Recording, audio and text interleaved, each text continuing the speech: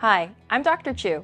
I'm a clinician here at Floor Pain Specialist. Today we're going to be talking about exercises to combat common pains and aches that frequently we see in the neck, back, and low back regions at our clinic here. What is lumbar spinal stenosis? What are the causes and what are some symptoms? Lumbar spinal stenosis is when there is reduced space in your spine for your spinal cord. This may result in pain and heaviness and weakness into the legs, especially when you're standing or walking.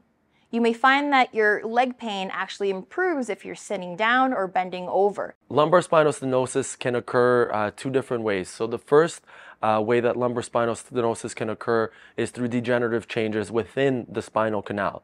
So stenosis really means it's a narrowing of a space where nerves or certain structures travel through. So in the central canal, that's where your spinal cord travels through, and it gives off your spinal nerves.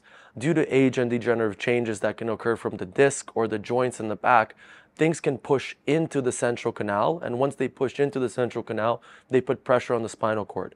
Once there's pressure put on the spinal cord, what ends up happening is the nerves that come out of the spine are also irritated, and they can most commonly cause symptoms of fatigue, cramping, and weakness in the legs, as well as back pain when you try to stand upright.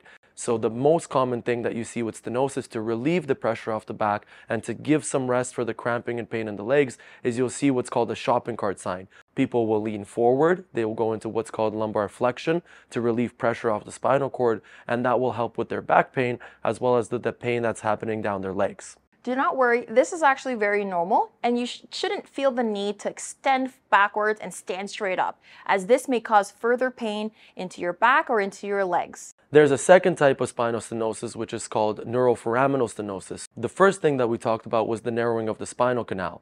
Now, there are also areas where the nerves exit from the spinal canal, which are the foramen, which can also get narrowed through degenerative changes from the disc or the structures around. So the pinching is not actually occurring within the spinal cord, the pinching is occurring as the nerves exit the spinal cord.